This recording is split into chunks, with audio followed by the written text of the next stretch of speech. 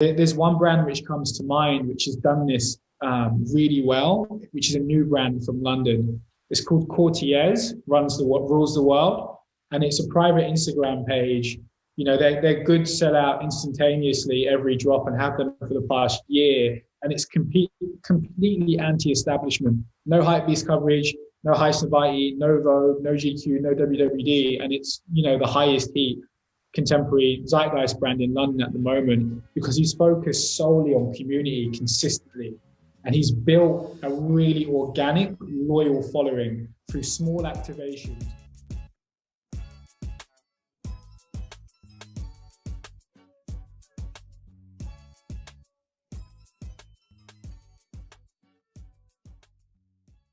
That right there is a clip of Samuel Ross of A Cold Wall on Virgil Abloh's YouTube channel talking about Cortez and explaining how important it is to build a community behind a brand.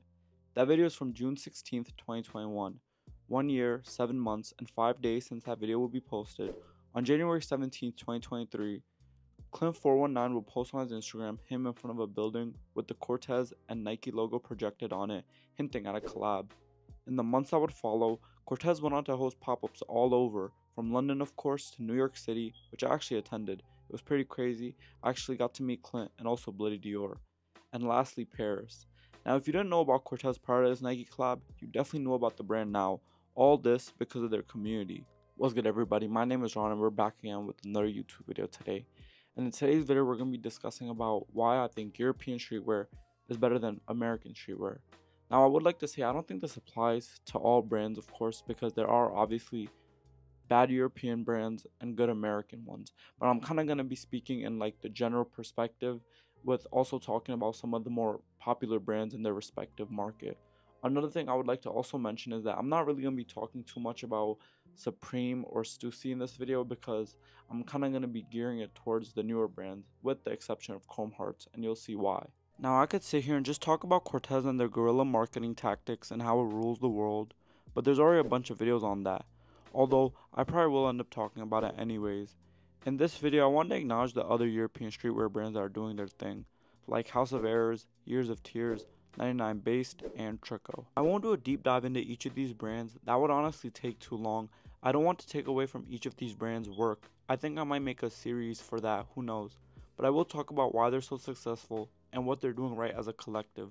Although I am calling it streetwear, shout out Fully and Sid, they've done some crazy work. Now the reason why I think these brands succeed so well is because they've tapped into the roots of streetwear, something their American counterparts have completely forgotten about. Now more than ever, the lines of streetwear and luxury have gotten so blurry, but we have to look at how streetwear was before it went mainstream. The movement heavily relied on the community it was built upon, from the surfers that loved Sean Stussy's graphic and graffiti style tees, to the skaters who loved wearing Supreme because they felt it resonated with them and their community. See, what the Europeans understand is that to build a real good streetwear brand, you have to get people to feel connected and make them feel like they're a part of something bigger. That's why their guerrilla marketing tactics work so well, because of their activations. Whether it's Sid having a pop-up in Johannesburg, South Africa and getting people to come outside, to Fully having a whole scavenger hunt in Epping Forest, to even Mode taking the Trico van across Europe. I'd like to state that these are also more than just pop-ups. When you see videos from these events, you see people running around and walking instead of just waiting in a line to buy a piece of clothing.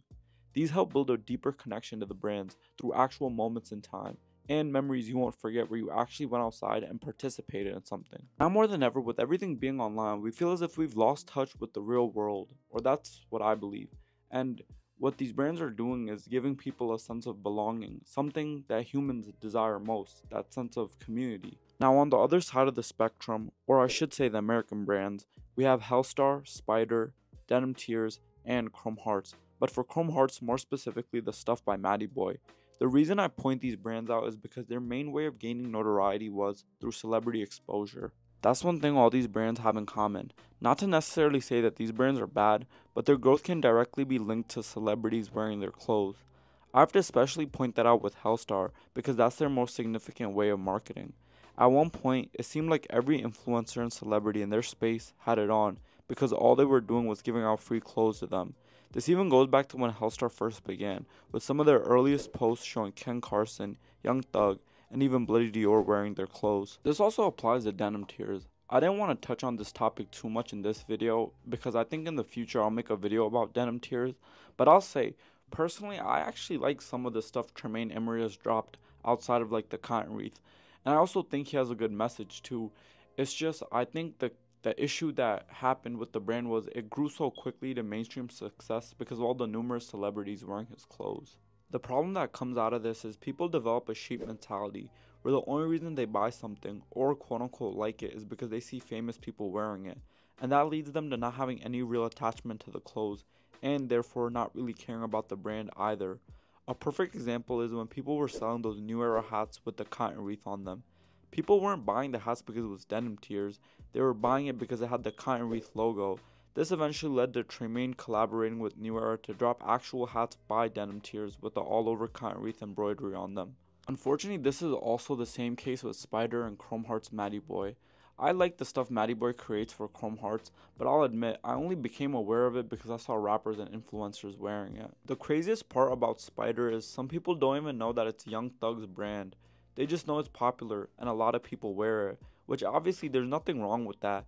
You could just like the design and the hoodies, but in the long run this becomes detrimental to the brand. To really get this point across and understand the issue with celebrity exposure and quick mainstream success, we have to take a look back at history. Hood by Air, aka HBA, and Vlone, two brands that at one point seemed like they were on top and somehow fell from grace.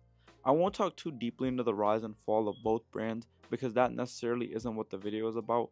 I would suggest checking out these two videos from Thread Education. I'll link them down below. I want to address the issue with the streetwear brands I spoke about, what they're doing in correlation with what these brands also did. Hood by Air would quickly grow a mainstream audience with ASAP Rocky taking a liking to it and constantly being in HBA. The brand was already around since 2006, but this would thrust the brand to a whole different spotlight. A lot of the new supposed supporters of the brand were just ASAP Rocky's fans, and they took a liking to the brand because he was wearing it. This is important to note and to remember for later on. Eventually, due to its popularity, this would lead Hood by Air to have a collaboration with the brand Bin Trill. For those who don't know, Bin Trill was a DJ collective consisting of Virgil Abloh, Heron Preston, Matthew Williams, Justin Saunders, and a secret member named YWP, which stood for Yeezy World Peace, and it was revealed to be Kanye later on.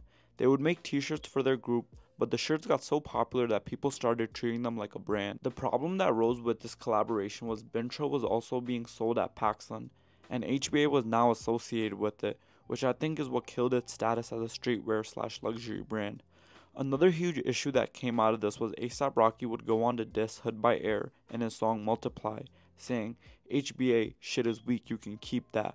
Remember earlier when I said a lot of the new supposed supporters of the brand were in large part just fans of Rocky? Well, now that he didn't support the brand, obviously HBA would take a strong hit from that. This is the point that I'm trying to get across. When the celebrities stop associating with the brands or stop wearing the clothes, the brands then can't survive because they don't have a genuine community to fall back on and help them get through these times. This also largely applies to Vlone. Vlone quickly rose to mainstream success through it being seen on various celebrities. Although in this case the ASAP mob had a direct connection since the owner of the brand was ASAP Bari. But this would also lead it to being rocked by Lil Uzi, Odell Beckham Jr., Playboi Carti, and even Louis Tomlinson. As quickly as it rose, it was the same the other way around. Once these famous celebrities weren't rocking Vlone anymore, the brand just saw a massive decline in its popularity. Nowadays, I doubt you'll really ever see anyone rocking the V on their back, and that's also largely due to the brand becoming an internet meme. And I know y'all know what I'm talking about. I'm gonna throw some memes on here just in case. I have to also mention Bari also faced some legal issues for a sexual assault that happened back in 2017, which ruined his public persona and hurt Vlone in the long run. This also made a lot of the people that he was cool with disassociate themselves from him. I couldn't make this video without talking about this question, and it's because this conversation has been going on for several years now. And honestly, it deserves a video in itself, but I will talk about it in this last portion of the video. I think what's happening over in Europe is a perfect example to use when talking about the death of streetwear. Streetwear isn't dying, it's morphing into something else with the help of several different subcultures. Streetwear now just isn't hoodies and sneakers, or also just graphics. Now more than ever, people care more about their personal style. This even goes back to my first video. Fashion is becoming more and more popular, so people are experimenting more with different clothes. But this doesn't mean you can't rock a nice pair of trousers with a graphic tee, or maybe some sweatpants with a pair of loafers. The most beautiful part about it is that these brands that are pushing the movement forward while also honoring the heritage of what streetwear was essentially. That sense of community where you can feel a part of a brand and actually see others like you wearing the clothes, from when you go outside to do stuff like running to coordinates to participating in a scavenger hunt in an actual forest. I also did want to say that this video was specifically just talking about the US and Europe, but there's streetwear brands all over the world. Like I know, like especially shout out my Australians. I know the two brands that I know about, I think it's Mertra and Judah Tribe. I think Judah Tribe got on my radar because they had that pop-up with Central C and Cinna in like Melbourne. It looked pretty crazy. It was on like Undiscovered. And also what else is there? All the Asian brands, come on, you know what I'm saying? South Asian brands too, you know, holding it down. So yeah, and yeah, it's just kind of, this video was kind of just more or less talking about like America and Europe and like the comparison between the two. But obviously South America, like there's streetwear everywhere. I just want to kind of point that out because obviously I don't want to think like that's all, you know, like we should be limited to just Europe and the US. With that being said, I do want to say that these are all just my opinions, and maybe I might be a little biased since I have my own experiences as you have yours. And if you disagree with them, I'd love to hear your thoughts and opinions on these topics down below. I'd love to discuss them with you. If you did enjoy the video, leave a thumbs up. If you want to see more videos like this, subscribe. And I'll be dropping more videos soon, so yeah. My name is Ron. It's been a pleasure. I'll catch you on the next one. Before we go, fit check. Supreme Reaper tee that I got in North Carolina that I thrifted. There was a hole down there, so I two-tone stitching because I didn't have red thread.